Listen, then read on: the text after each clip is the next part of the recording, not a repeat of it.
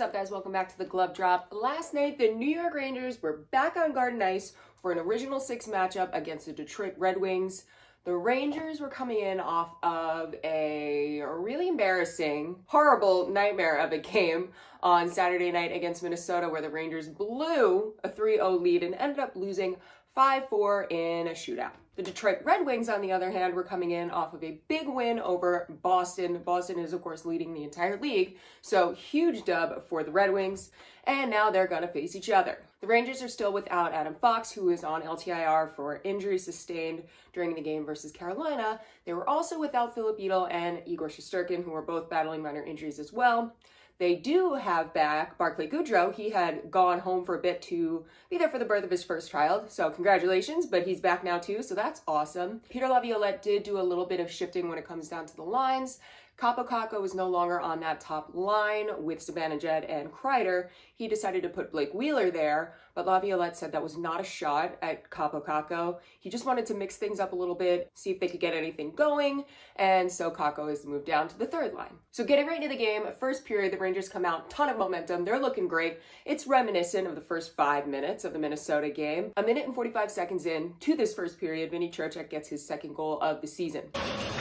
On the transition now is a little bit of speed, and again, the positioning of Husso. He left his angle, he didn't... Now, I friggin' love this goal.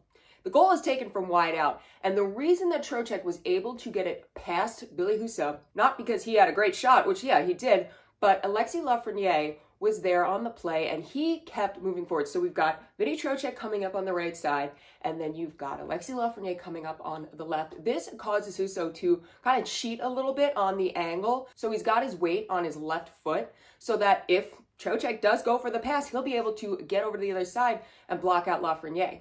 He doesn't go for the pass, he goes for the shot, and that cheating the angle really kind of screwed Billy Husso over because he was not able to make that save. The Rangers are up 1-0 real quick, so I'm excited but not too excited because I don't want things to happen like they did in Minnesota. 5 minutes in, the Rangers get called on a penalty. Now this, to me, is horrifying because what happened in the Minnesota game, there was 3 in a row, basically back-to-back-to-back penalties. Yes, the Rangers kill it off, but gotta watch these friggin' penalties because it's gonna come around eventually. It'll come around and bite you in the ass. Rangers kill off the penalty and they maintain the pressure with over halfway through the first period. They're out shooting the Red Wings 12-1.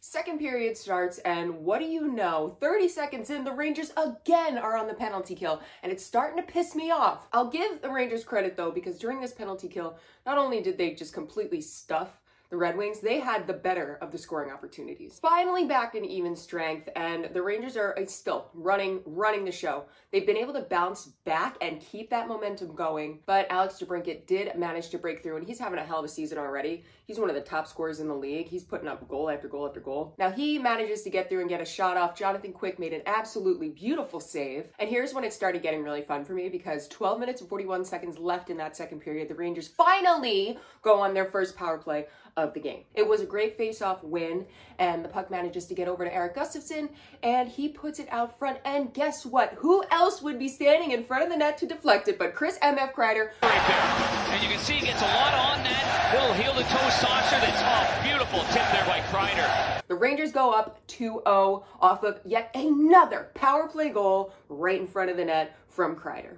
And the secondary assist goes to none other than Artemi Panarin. This extends Panarin's point streak to 12 games. He has had a point in all 12 games this season. The streak continues.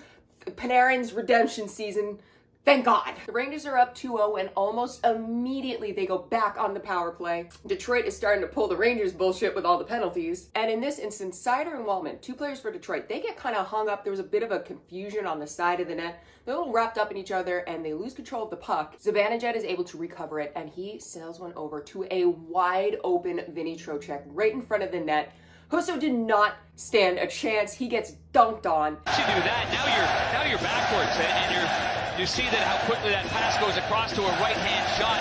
Zibanejad looks like he's going to play it one way. He fires it to the high. And Vinny Trocheck gets his second goal of the night. Rangers are up 3-0 in a matter of 45 seconds. All of the momentum is with the Rangers at this point, and they are out shooting the Detroit Red Wings 24-8 at the halfway point in the game. The Rangers once again make an entrance into the Detroit zone, and they get two more players wrapped up behind the net. We're seeing this for the second time. A couple of Red Wing guys are trapped up behind, leaving one Ranger player wide open in front of the net. Poor Billy Husso is literally screwed in this instance, because guess who is left wide open in front of the net? It's Artemi Panarin, and he's going to score. Rangers have been better in this game at that. Sustained pressure, ozone pressure, and then at least one or two. Just like that, it's a 4-0 game. This second period is looking just as nice and beautiful as those few games where we had hell of a second period going when it was on the West Coast. Remember that? That was a great time. So it's starting to look like those kinds of second periods. Detroit rallies back. They really are trying to get anything going. They managed to get a glimpse of offensive play, but once again, they're shut down by Jonathan Quick. Again, he's not having to do that much up until this point, but when he does, man, Jonathan Quick is looking great. And with the save by Jonathan Quick, all hopes and dreams of that offensive push by the Detroit Red Wings is shut down, and the Rangers head back up the ice. They are like a freight train up the ice. And then we see Zach Jones. Now, Zach Jones is a defenseman that came up, and he's gotten this opportunity due to the Fox injury, and he's making the most out of this opportunity. He takes a shot from way out. Will Cooley pulls a Kreider move, deflects the puck. The patience go by Jones before that was incredible. The Rangers are up 5-0. Zach Jones gets his first point of the season, and great for him. It's nice to see these players that are really rallying for a chance do something with the chance when they get it. And after an absolutely beautiful 20 minutes of hockey, the Rangers head into the second intermission up 5-0. The Rangers will be starting the third period back on the penalty kill because of, I'm going to call it a questionable tripping call on Keandre Miller with just a few seconds left in the second. So third period starts, Rangers are on the penalty kill. And once again, the Rangers come out of that penalty kill having had the better of the scoring chances. But here's where I'm getting really started to get pissed off, like big time. These penalties need to stop. I don't care how many awesome scoring chances you have when you're a man down. You shouldn't be a man down this often anyway, but what do the Rangers do again? They're back on the PK. But let's not take my advice, Rangers, because with 51 seconds left in that penalty kill, there is another penalty called. Keandre Miller gets a delay of game penalty, so for 51 seconds, it's going to be 3-on-5 play, and the Rangers are going to have to figure something out real quick. And they managed to kill it off, which is almost as embarrassing for the Detroit Red Wings as David Perron's tinted visor in all of the rush to get the players back on the ice for the New York Rangers. And in the moments of excitement of the Rangers for killing off that 3-on-5 penalty, Detroit manages to get an opportunity, and they deliver. Michael Rasmussen gets one past Jonathan Quick, and within 20 seconds, Klim Kostin gets one past Quick again.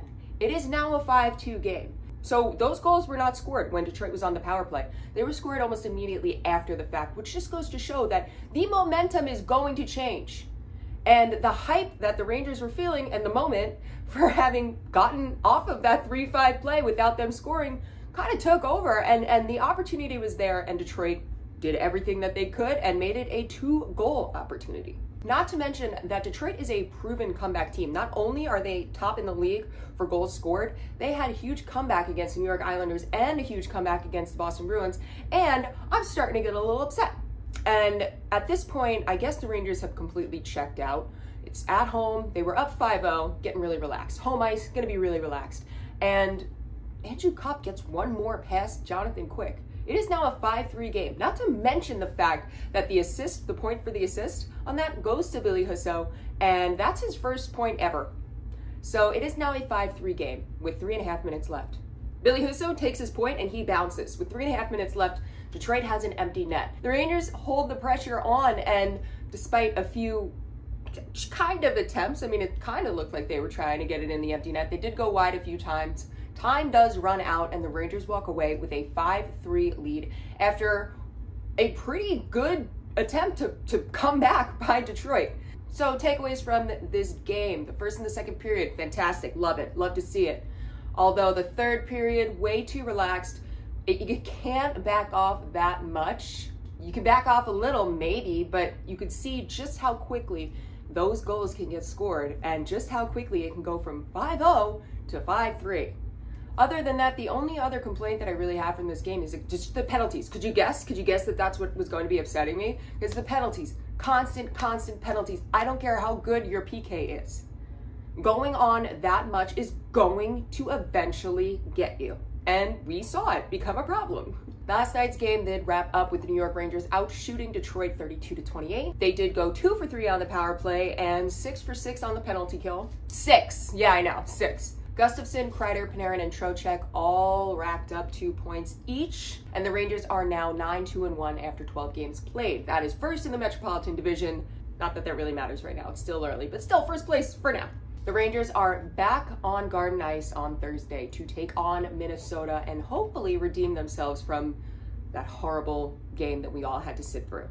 So that is all I have for you guys today. Thank you so much for coming through. If you are new here, make sure you hit that subscribe button so that you don't miss any of these videos. I have post-game videos that go up after every game. Let me know what you think about last night's game in the comments. Do you think that during the third period it was just because they backed off, or do you think that they just forgot how to play in the third period? You let me know. If you want more of The Glove Drop, you can check me out on Instagram, TikTok, and Twitter at The Glove Drop. I'll put it here. And I will see you guys all in the next one. In the meantime, please stop taking penalties. I'm going to write them a letter.